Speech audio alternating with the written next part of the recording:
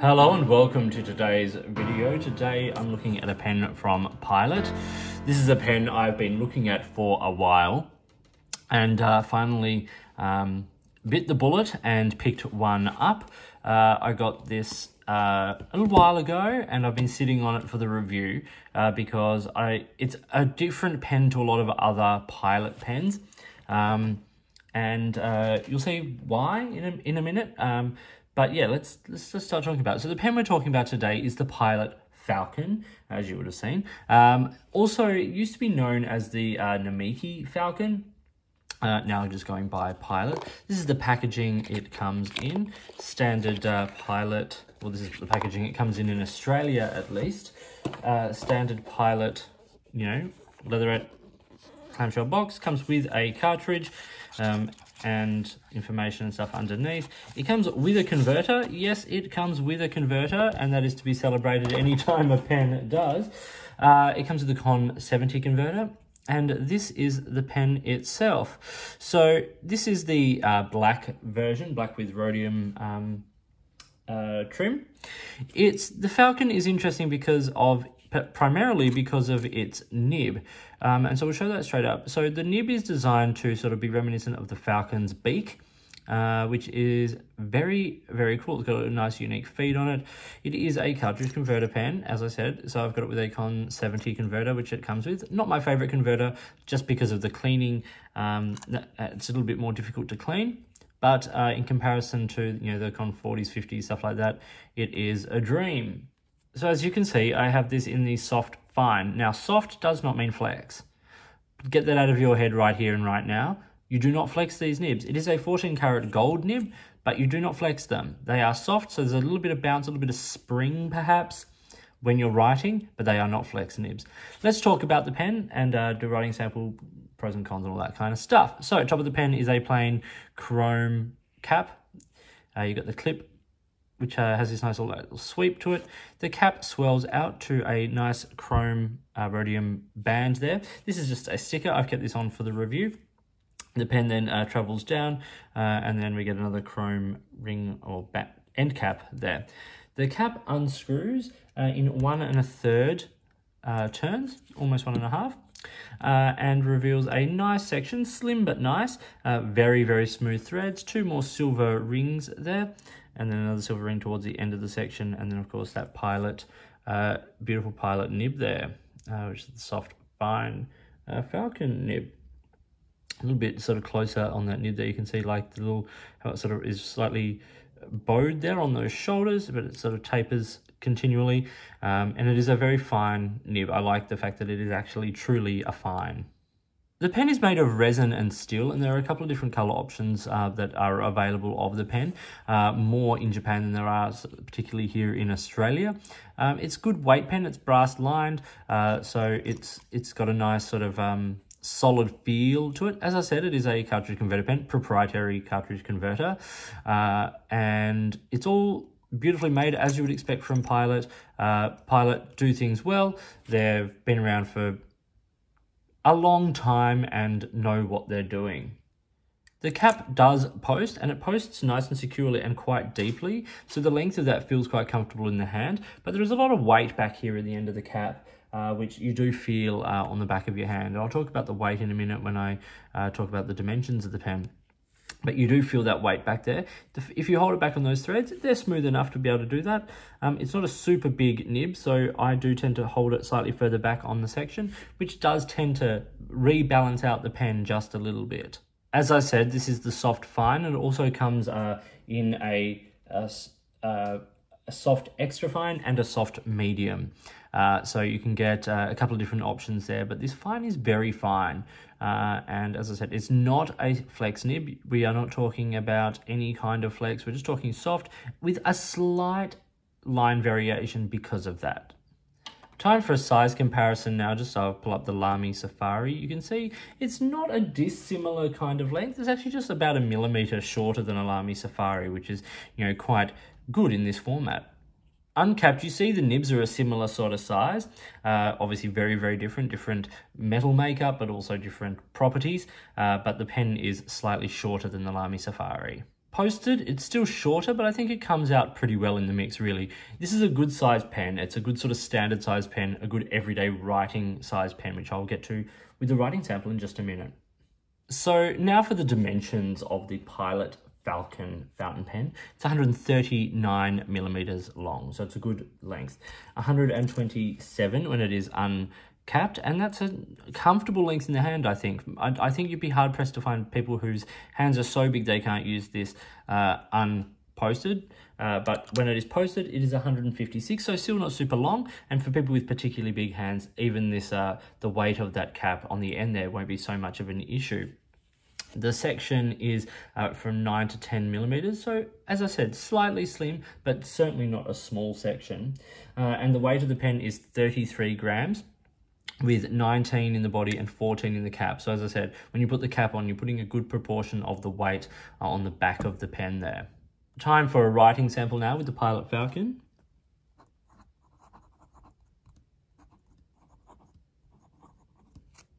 As I said, this is the soft fine, and it is a 14 karat gold nib. The ink I have in this is Pilot Iroshizuku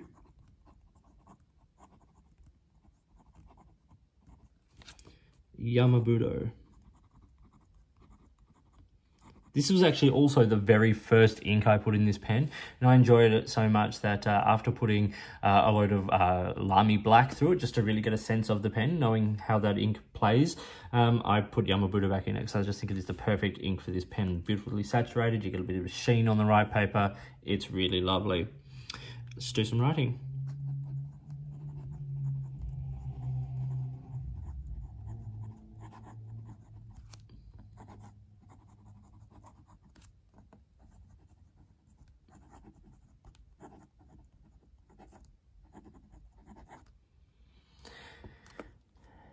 It isn't a buttery smooth nib, but that is not the point of the nib. And I'll just do a quick writing sample, like, no, it's not even a writing sample, but it's a little bit of writing with my right hand.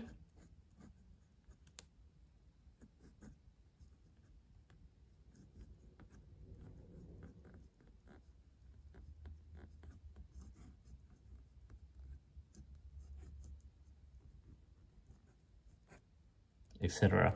So it does have a little bit of feedback to it, and a lot of that is the property of the nib. Quick writing.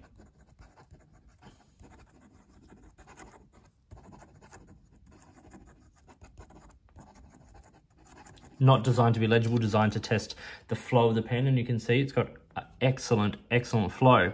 It is fairly wet. Also, look at that ink. Isn't that just beautiful? I love this ink. It's been a long-term favourite of mine. But it's nice and wet. And now let's just, I'll just do some reverse writing. It's not designed for that, so it does dry out very quickly. But that's not what we hear with this nib. The Falcon nib has always sort of been designed as like a soft, talked about as a soft nib, semi-flex, whatever you want to call it. I want to take that out. I don't want to say that. I want to say soft, because that's what it is. It's not a firm nib. Like, it's not a needle. Like, if I just grab, you know, the Diplomat Excellence A2 here, you can see, like, when I press down, there's no bounce in that nib whatsoever. Whereas at least when I press down with the Falcon nib, we get a little bit of bounce there, just on the end of the tines. You can see they don't open up a whole lot, but you can get like a little bit of line variation if you're careful with this pen. If you're careful with this pen, please do not over push these nibs. You see far too often these nibs just get sprung. But, you know, if you were wanting just that little bit of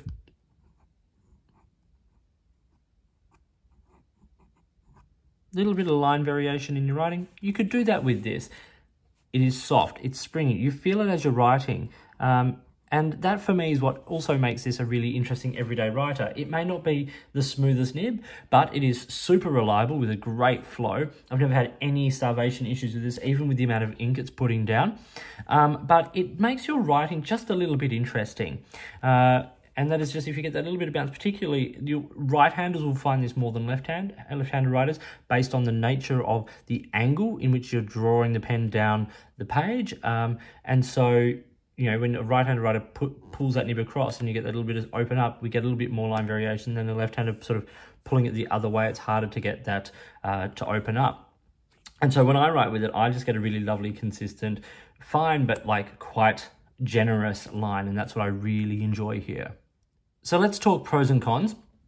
First con, and this is very personal. I don't like the Con 70 converter. I think it has a good capacity, and that's probably why a lot of people like it, but it is not a fun converter to clean. No converters are fun to clean, but this one particularly, it just takes extra time, and there's lots of little places for ink to sort of, or like remnants of ink just to sort of hang around.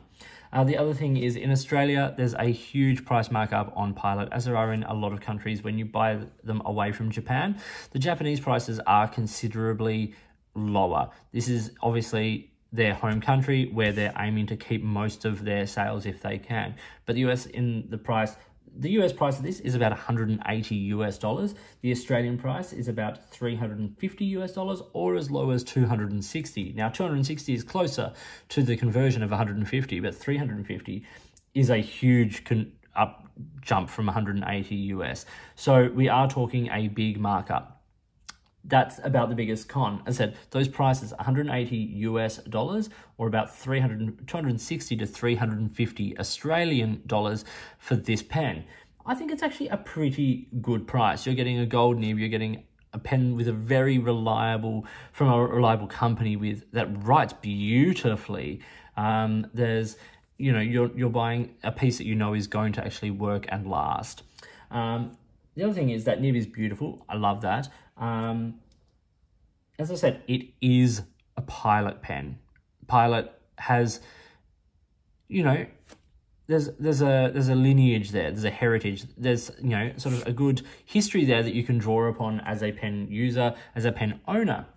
I also really like the balance of this pen unposted in my hand. It feels very nice. The weight is very much sort of leading towards the nib, you know, and it's centered and it feels nice and it allows for good everyday writing. And this is my last major pro here, is the fact that this pen for me is a wonderful everyday writer. It's because it is reliable. It's, you know, it's a rugged pen, like it's quite strong.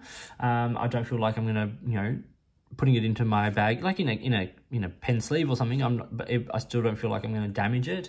And it just is so consistent and beautiful to write with, and a classy, elegant, sort of, almost sort of classic sort of design. Some interesting like little details in like the angles on the clip and things like that. But generally speaking, it's a black pen that doesn't scream at anyone, but that nib is just sublime. So that was the Pilot Falcon. I hope you found this video interesting and useful. If you did, give it a thumbs up and subscribe to the channel. Hit the notifications button. Please get in touch if you would like to, you know, if you've got products you think I should be looking at, or if there is a way you'd like to support the channel by sponsoring a review or providing items for review.